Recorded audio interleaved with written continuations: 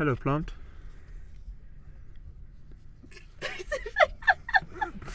I just saw this inside the van. Hello and welcome back to another US vlog. I'm Benny and hope everybody's irie and having good vibes.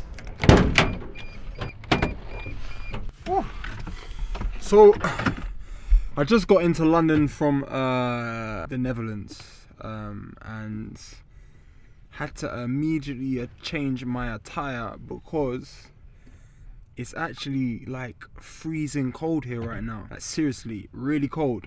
If you saw the previous vlog, I was talking on about the importance of teamwork and building a team and working together to kind of get to one destination. And if you don't know already, we run a young green coconut water business and vegan pancake business that operates in North and East London, United Kingdom. And I kind of wanted to kind of, through these vlogs and as part of the US story, introduce the various different people that contribute towards the function and development and progress of us. So, hi! This is Melissa. Stepping out of your comfort zone, you expand your mind, you expand how you think, you're working on your feet, it's very quick. I used to be someone that suffered with a lot of anxiety, and I still do. And I think this part, especially about coming out of my comfort zone, it taught me that we can actually control what goes on within us. It doesn't need to be the other way around. It doesn't need to be a thing where we are controlled by our own thoughts or controlled by anxiety. I see it as this. In life, we have a suitcase and we have destinations. And we have different things we need in our luggage that can take us to a certain place. But once we get to that destination, we actually need to unpack and now put in things in this luggage that are going to take us to the next point.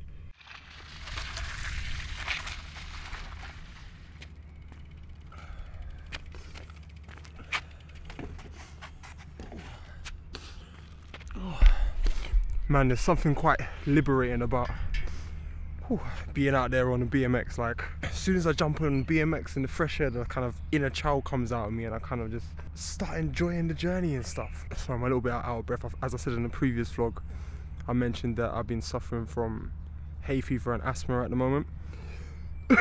First update, I'm actually waiting for some reishi mushrooms powder to come through and see how that has an impact on my asthma and hay fever. See if it helps. I'll let you guys know. And hit me up in the comments below if you guys have got any home remedies or any way of naturally lightening or getting rid of asthma or hay fever. But yeah, before we get into today's vlog, I just wanted to kind of run you guys by why we do these vlogs in the first place. And one of the main reasons is to draw attention to any cause that we're a part of. And at this moment in time, we're driving to raise as much awareness and money for a young warrior called Desmina who's suffering from stage 4 neuroblastoma, which is a form of cancer. So what you can do is feel free, I'll leave the links in the description below on the screen right now and also at the end of this vlog. And they are to our online store where 100% of the profits from our Soul Assassin, Kevin the Soul Assassin Ross signature line go to Desmina and her family. And you can also donate money directly to Desmina via our donations page. And yeah, hopefully through these means we can kind of drive and work together to raise as much money and as awareness as possible for this young warrior, because she deserves a break. Now, we just finished up the film Shape. We've been putting together this film for the last kind of, I suppose, year now, which is taking us to San Jose, Ireland, Holland, London. So through this vlog, I'm kind of going to give you a little bit of footage from my last visit to Enschede, and kind of wanted to kind of talk to you guys about the editing process, because I suppose like the interesting thing about our editing process is, you know, you hear about these artists talking about going to the studio or going into edit and it's like booze and weed, and our kind of editing process, myself and Johnny Bang Riley, is like machines that send electrical stimulation to your brain so that you can be more focused, and put in drops of Brahmi, which is an adaptogen that helps with clarity of mind and focus. And then we go out on BMX bikes and feed deer in the countryside between the border of Germany and Holland. Not to mention like having Jennifer Lewis. Jennifer motherfucking Lewis! Interviews playing in the background while we're in the middle of an edit. So, you know, kind of wrapping up this film has kind of just made me realize how blessed and privileged I am to be in this situation where I have that much freedom to even go out there, ride bikes, and wrap up and finish off a feature-length movie.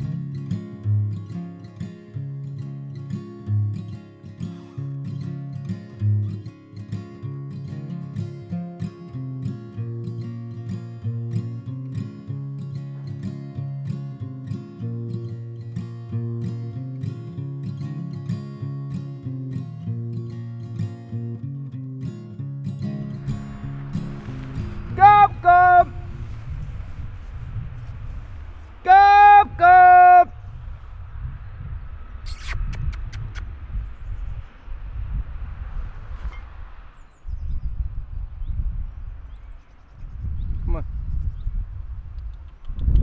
Isn't it? Yeah.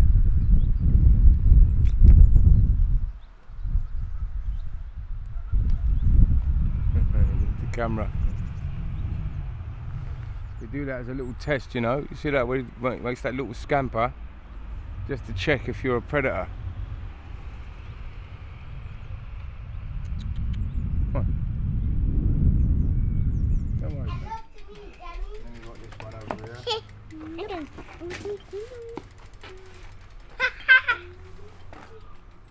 This is a colourway I put together.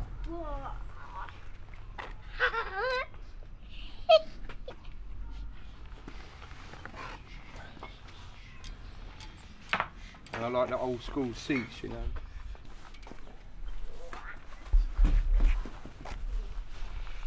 Old school colourway. I based it upon, you know, the lead sled.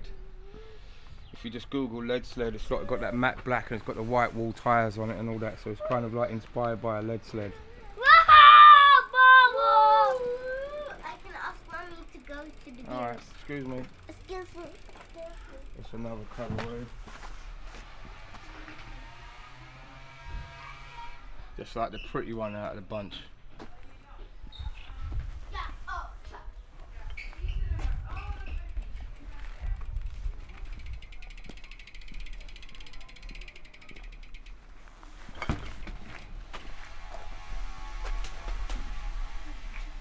This is straight up city rider, you know what I mean?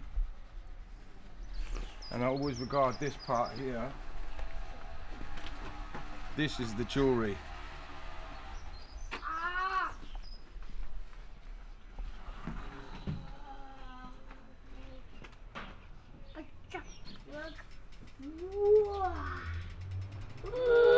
This one is cold. Whoa, gold. You like this one? Yes, I like the gold as well, this one. It makes it pop, innit? But I like this one. You can see yourself inside.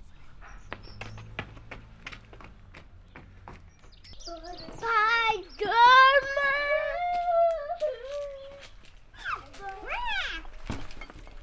My street racer.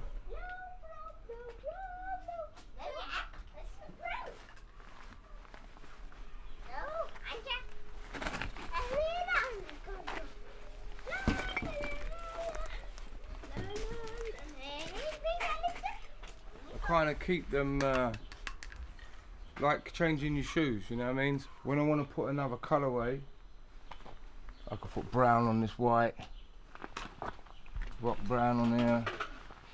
I could put these ones on that red one and turn this one completely black. You know what I mean? You swap your sneakers about. It's like all of them have a different feel, obviously a different look and all of that, you know what I mean? So sometimes you're just not motivated, but there's something about my brain that likes variation.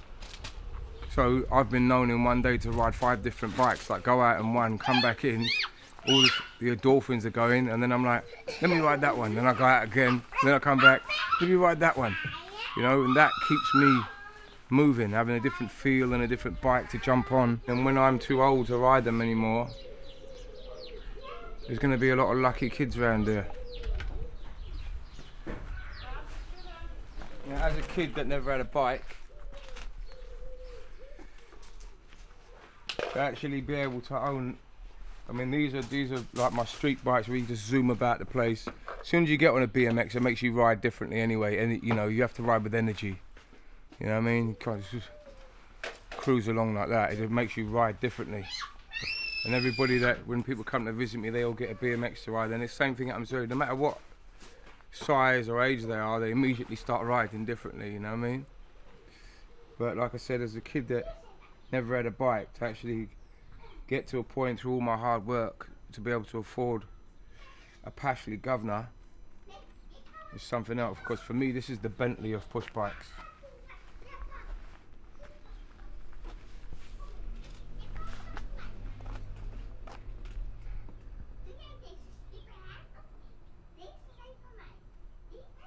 The actual timing sound of this is gorgeous, you know.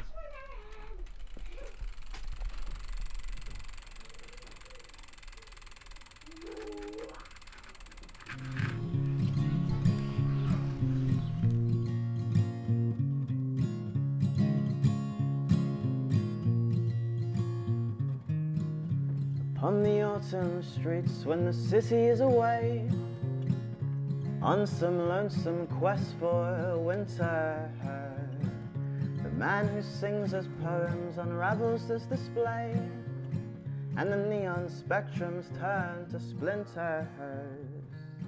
And the nights are cold sometimes, but never for his pages, they don't sway.